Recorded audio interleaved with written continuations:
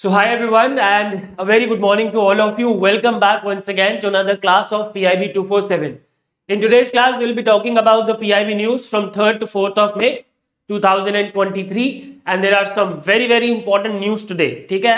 I think आज के session में से आपके एग्जाम में एक क्वेश्चन तो डेफिनेटली आने वाला है. So this session is very important, right? So let's talk about the very first question, which is about the Vivad Se Vishwas relief for MSME scheme. Yes.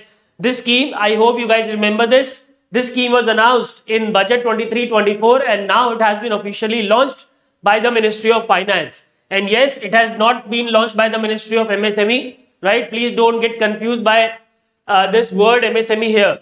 This scheme has been launched by the Ministry of Finance headed by Nirmala Sitharaman, right? Now, as the name says, Vidvad Se Vishwas relief for MSME, which means some kind of relief will be provided to the MSME under this particular scheme. Now, what type of relief is this? This scheme will provide relief to all MSMEs in all contracts for procurement of goods and services entered into by any ministry, any department, any attached office, any CPSC, any public financial institution with that particular MSME.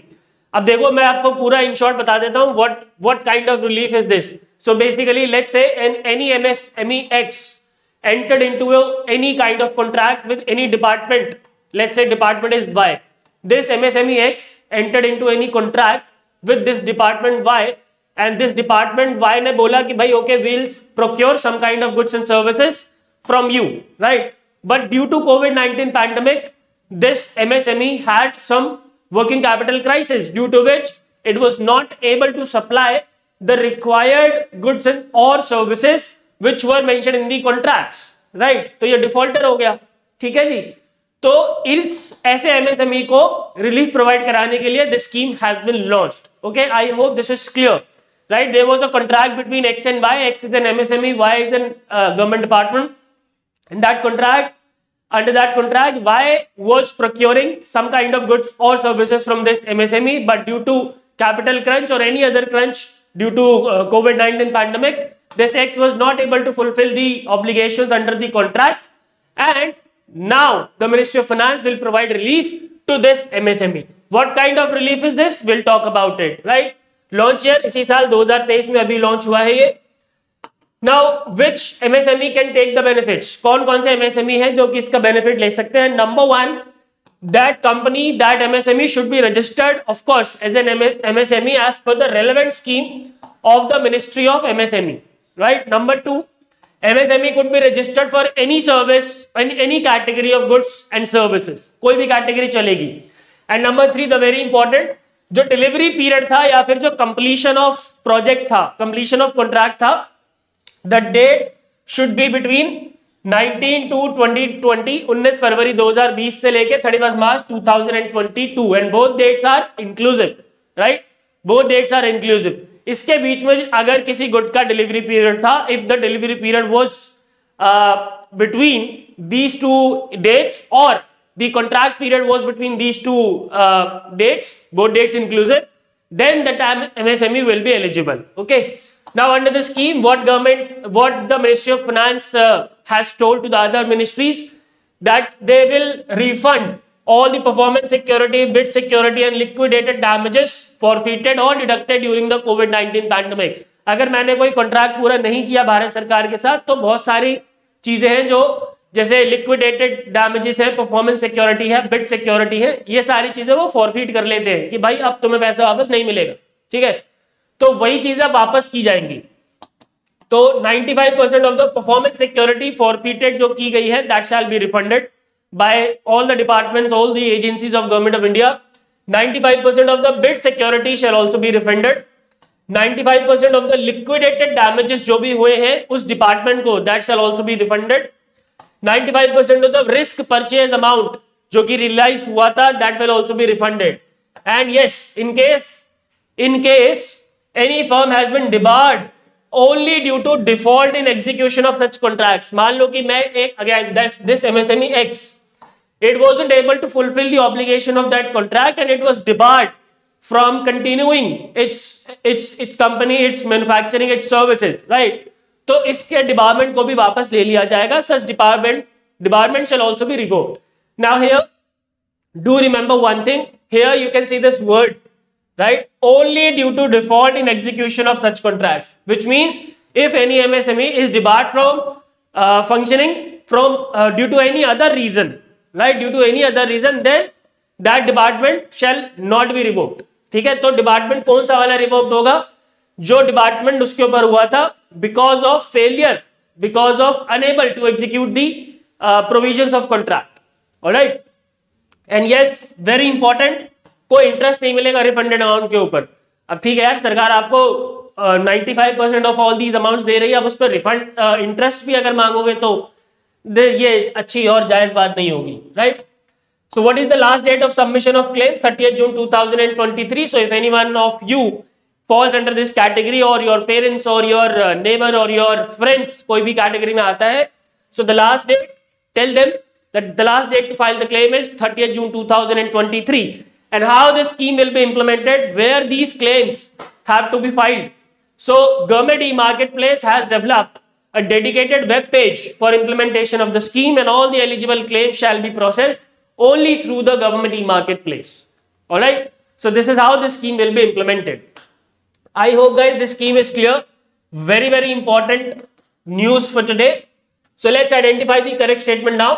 The scheme has been launched to provide relief to MSMEs which have defaulted in paying GST during COVID period.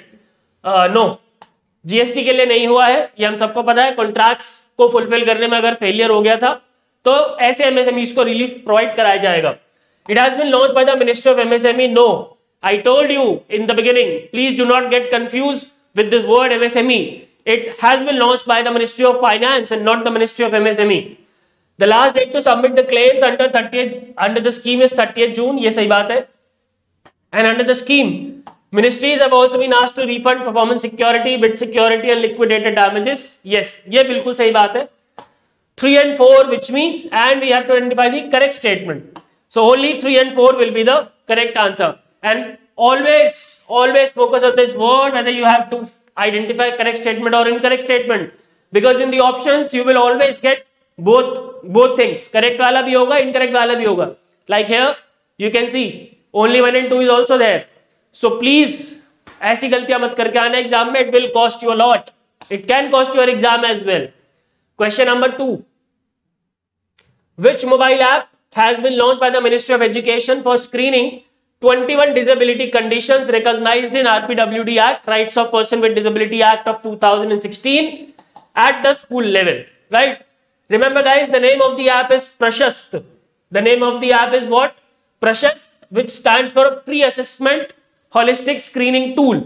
Pre-Assessment Holistic Screening Tool is the full form of Prashast, and it was launched last year in the month of September, the Poshan Maha 2022, right? And this app will help in screening the 21 disability conditions which are mentioned in RPWD Act of 2016 at school level, right? Now इस screening से क्या फायदा होगा? So it will generate the school wise report and it will share with the other stakeholders which can provide benefits to those school children, sharing with the authorities for initiating the certification process as per the guidelines of Samagra Shiksha.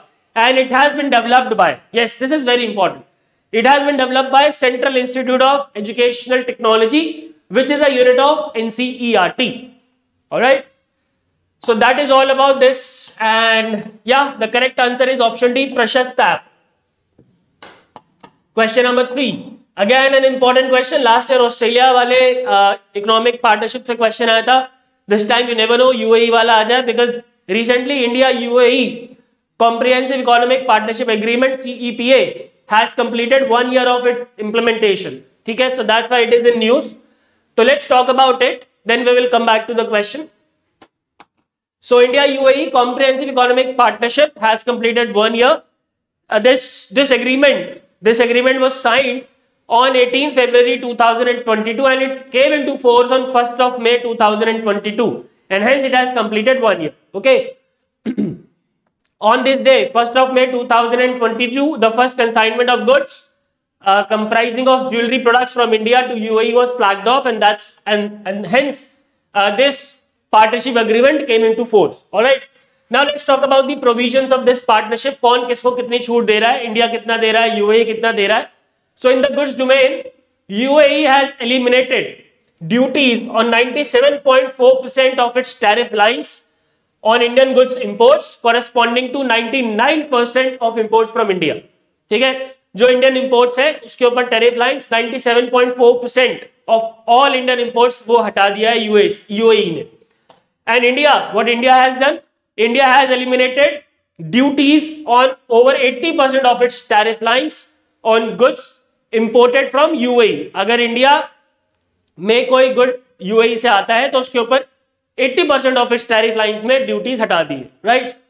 And most of these tariff lines are on the labor-intensive industries or sectors like oil seeds and oils, cotton, fish and fish products, leather, jewelry, pharmaceuticals. Now you don't have to remember these sectors, not at all required for the exam. Talking about the service domain. So out of total 160 services subsectors, India has offered 100 subsectors to the UAE and UAE has offered 111 subsectors to India. Alright? And it is expected that this partnership will increase the trade between these two countries. Trade in goods will be increased to over $100 billion and trade in services will be increased to over $15 billion within the 5 years. Alright. So that is all about CEPA. Now let's come back to the question.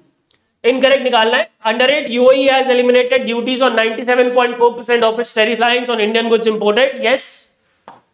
Under it, India has eliminated duties on 95% of its tariff lines. No, 80%, not 95%.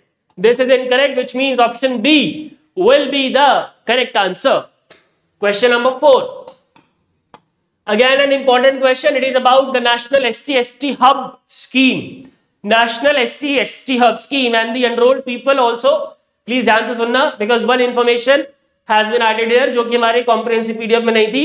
मैंने आप लोगों को पहले बता दिया है that from now on I will not be updating the government scheme PDF because ऐसे तो whenever I see any scheme I found a new update. ठीक है, so I will not update that till the examination. Now you have to be updated through the PIB sessions. ये मैंने 5 बार 10 बार पहले भी बता चुका हूं. Again today I am telling this. ठीक है, this is for the enrolled student. Okay. So a national SC and ST hub scheme launched in 2016 has crossed more than 1 lakh beneficiary registration and that wise it is in news. The scheme has been extended by the Ministry of MSME for the 15th Finance Commission period, not financial, Finance Commission period with an outlay of how much? This information has been recently provided by the Government of India. ठीक है, कितना outlay है इसका? 438 करोड़. बस ये एक information जो enrol student है उनको ऐड करनी है, यही बस छोटा सा अपडेट है. Rest of the things have been provided. Alright, so let's talk about this scheme, National SC/ST Hub scheme, which means some kind of hub. Some kind of hubs are being established under this scheme. Now what these hubs are doing, right? क्या कर रही है hubs? These hubs are enhancing the capacity of SC/ST entrepreneurs and promoting entrepreneurship culture among the SC/ST population. Alright, so basically it is an entrepreneurship development program for SC and ST population. Alright, and also the objective is to provide professional support to all the SC or ST entrepreneurs to fulfill obligations under public procurement policy for MSMEs. Alright, it was launched in the year 2016 but it has been continued for the 15th Finance Commission period with a total outlay of 438 crores. Okay, now the beneficiaries of this scheme is all SC/ST MSEs, right? Micro and small enterprises. But what is the definition of this SC/ST MSEs?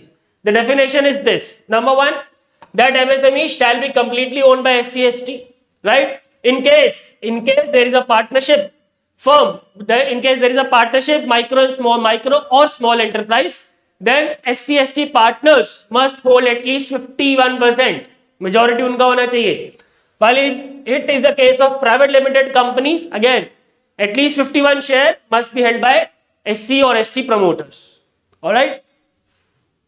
आगे चलते. The nodal ministry, of course, is the Ministry of MSME, and yes, the nodal agency to implement this scheme is NSIC, which is National Small Industries Corporation Limited. Right? And these are the sub schemes which are providing support to the SC/ST entrepreneurs. Number 1, there is a special credit linked capital subsidy scheme for technology enablement, right? These SC/ST MSEs are being provided with credit linked capital guarantee, capital subsidy, not guarantee, capital subsidy for their technological enhancement, advancement, right? Number 2, special market assistance scheme for SC/ST entrepreneurs, through which this scheme is helping these MSEs in marketing their products. All right. Support for enhancing competitiveness through various reimbursement sub schemes or interventions, and capacity building of existing and the upcoming or the aspiring SC/ST entrepreneurs. ठीक है जी. Now what are the functions of these hubs? मैंने आपको बताया था कि hubs establish किए जा रहे हैं, तो उनके detail function क्या है? Number 1, to encourage SC or ST owned units to achieve 4% of total procurement of central और state governments. जितने भी सेंट्रल और स्टेट गवर्नमेंट के प्रोक्योरमेंट होते हैं उसमें से 4% इनका हिस्सा हो, ऐसा टारगेट है. ठीक है. To facilitate SC/ST entrepreneurs to be part of vendor development programs, to build capacity of existing and prospective or aspiring or upcoming SC/ST entrepreneurs, and to facilitate credit linkages for the entrepreneurs who are in the category of SC or ST. ठीक है जी. So that is all about the scheme, and now let's come back to the question. So what is the total outlay? Very easy question, 438 crores. Option B is the correct answer. And now guys, let's move ahead to the questions in short, which do not need much explanation because these are self-explanatory. But before that, if you want to have the PDF of this session, you can join the Telegram channel. The link is provided in the description. And yes, today 6 PM we have a government schemes revision class. Don't forget to attend it. अगर आपकी preparation अभी तक अच्छी नहीं चल रही है तो आज आपकी प्रिपरेशन शाम को 6 बजे के बाद बहुत अच्छी हो जाएगी आफ्टर अटेंडिंग दिस क्लास. ठीक है जी. So and yes, if you want to ace the examination this year, we have launched a crash course, and in this crash course we have a special mentorship program. बहुत सारे students को इसका फायदा मिला है, and अगर आप भी चाहते हैं तो you can enrol in this course by visiting anujjindal.in. Question number 5. NTPC Limited has signed a supplementary joint venture agreement with Nuclear Power Corporation of India Limited to develop true pressurized heavy water reactor nuclear projects. Where these two projects will be located? So one will be at Chutka. One will be actually Chutka nuclear power plant. Chutka nuclear power plant, which is in Madhya Pradesh. And one is Mahi Baswara. If I'm not wrong, that's second one is, the name is Mahi Baswara Nuclear Power Project of Rajasthan. So these are the two places, Madhya Pradesh and Rajasthan. 1 and 3, option C is the correct answer. Niti Aayog has released a compendium which is best practices in social sector, compendium 2023, in collaboration with which of the following agencies? Now what this compendium consists of? This compendium basically has lauded the efforts of the union ministries and the state governments for their efforts made in the social sector, right? And it consists of 75 best case studies from every nook and corner of the country. And these case studies, इसमें ये बताया गया है कि कैसे हमारी सरकारों ने सोशल सेक्टर के एरिया में काफी अच्छा काम किया है. And it has been developed in collaboration with United Nations Development Program, and that's why option B is the correct answer. Question number 7. The gross GST revenue collected in the month of April is highest ever, and that's why I have picked this question. Generally, I don't pick the monthly data, but this is the highest ever in the month of April 2023, and exam is near, so it can be asked. So that's 1.87 lakh crores. Option E is the correct answer. India's coal production has made again new record of highest production during the month of April. Again, it's a new record, and since the exams are coming, I have picked this data. That's 73.02 million ton, which is a new record for any month. Okay, 73.02 million ton. With which of the following PSUs, Ministry of Housing and Urban Affairs, has signed an MOU for technical assistance for solid waste management and used water management for under Swachh Bharat Mission Urban 2.0. This PSU is RIGHTS, which is a PSU under Ministry of Railways. and RISE will provide technical support through its technical support unit for a period of 3 years. 3 साल के लिए support दिया जाएगा. Okay. Question number 10. To connect the process of sewage treatment and Ganga rejuvenation with the local people and farmers, STPs, sewage treatment plants, made under Namami Gange have been renamed as what? तो basically कुछ नहीं है, STP का दूसरा नाम. ठीक है, STP को क्या बोलते हैं नमामि गंगे प्रोग्राम के अंदर? निर्मल जल केंद्रास. Option A is the correct answer. Question number 12. With which of the following countries, very important question, India has signed an MOU on industrial research and development cooperation with focus on several key technology areas like aerospace, electronics instrumentation, civil infrastructure and engineering. कौन सी country के साथ किया है बताओ भाई, जल्दी से बताओ. The country in question is Israel. Option D is the correct answer. Question number 12. Where will the second meeting of G20 disaster risk reduction working group take place? From 23rd to 25th May. This month होगी second meeting. The first meeting took place in Gandhinagar. Gandhinagar is in Gujarat, and the second one will take place in Mumbai. And आज already यहाँ पे answer लिखे हुए थे, मैंने ध्यान नहीं दिया भाई. चीटिंग तो नहीं करी आप लोगों ने.